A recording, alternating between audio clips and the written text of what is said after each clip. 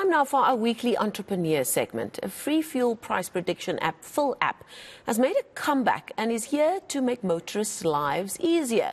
The app was initially launched in 2015 and helps consumers save at the pump by alerting them in advance about changes to the fuel price. Let's speak now to its developer, Fabio Longano from TouchFoundry, and he joins us virtually from Cape Town. Fabio, thanks for your time this morning. The app was launched back in 2015. It's now been resurrected. Talk to us around the genesis of FillApp back in 2015. What led to its development way back then?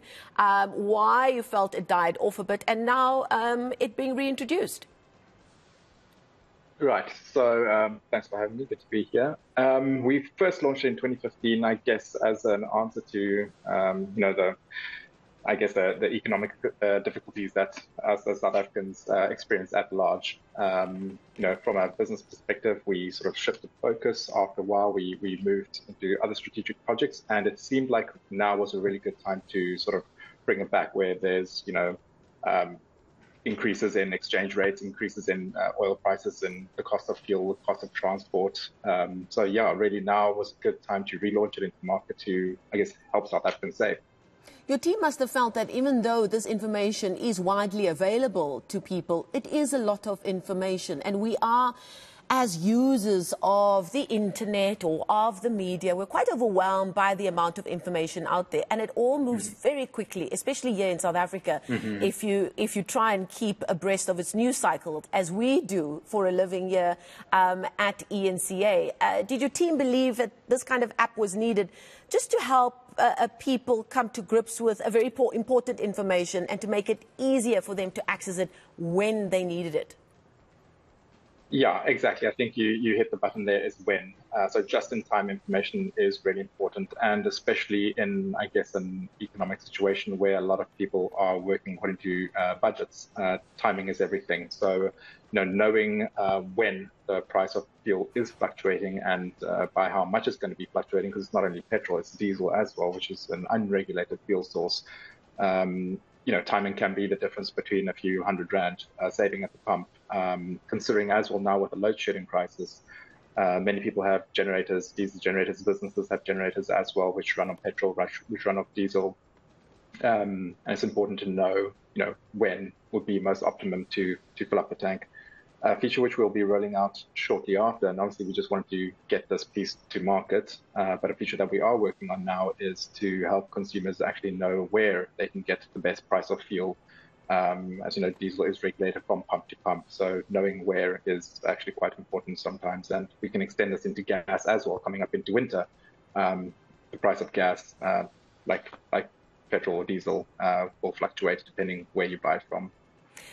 This is going to be a very difficult question, but I need to ask you if you can explain in layman's terms exactly how you go about populating an app like this with ongoing information. Do you have a person locked in the room that's filing through all the information and loading it on the hour, every hour, or do you set up a few computers that do the work for you? Yeah, fortunately, we're in the day of automation. So for the most part, it's us scanning reliable sources of information. So we're considering things like the exchange rate fluctuations, the oil buy and sell rates, and there are some other sort of government released sources which are reputable that we sort of scour and we pull that into the database. So this is an ongoing process, and even the predictions that you'll see in the app, those predictions are informed by real live data. So you might get an update in the prediction every day or 2 days, depending on, if there's a significant changes in the source of the information that we're scraping.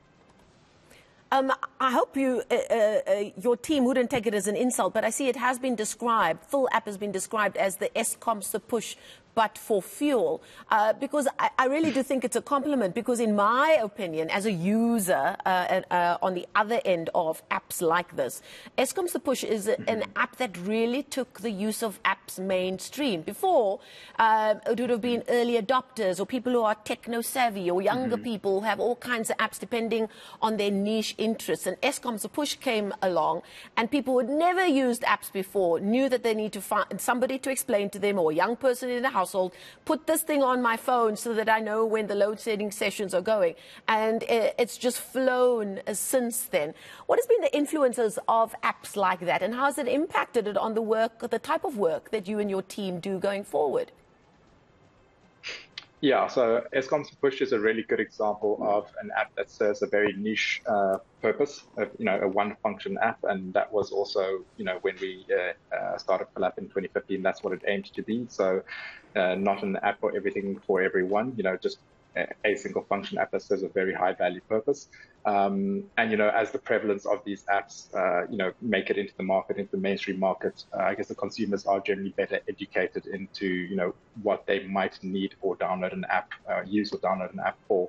I guess from our business perspective as consultants, as a company who develops these kind of applications or programs on request for customers or other small and medium-sized businesses.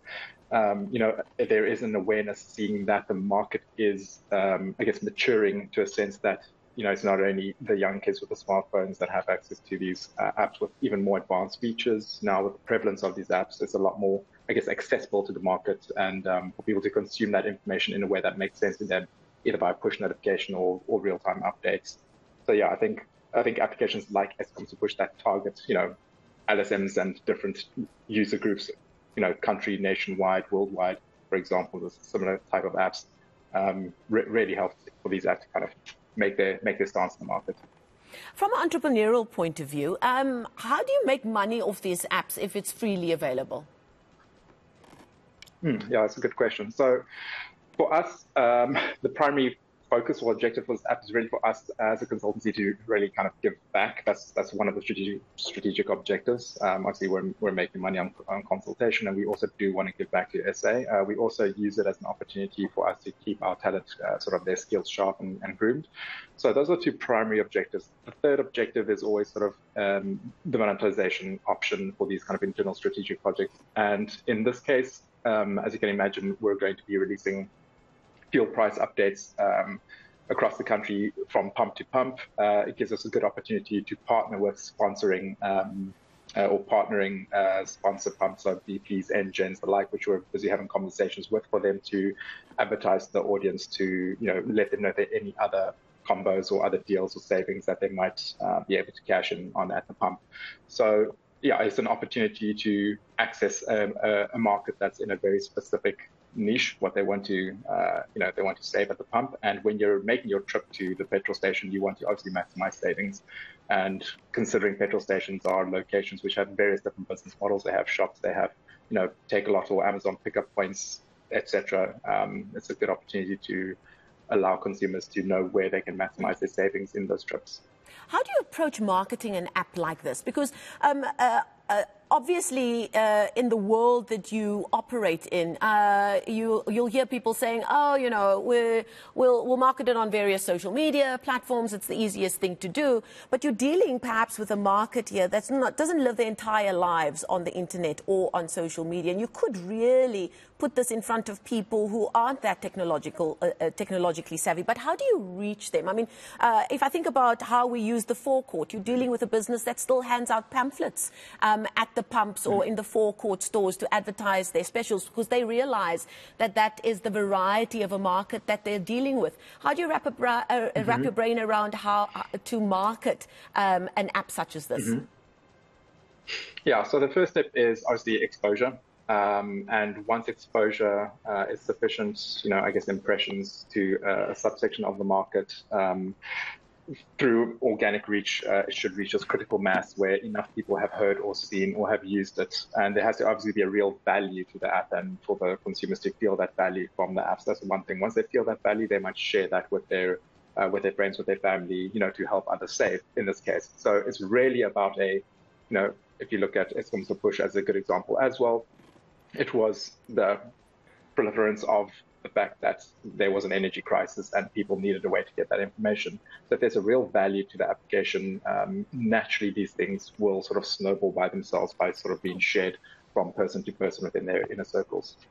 Okay, fascinating stuff there. Founder of FillApp, Fabio Longano, joining us live there from Cape Town. Thank you so much for your time and your insights this afternoon.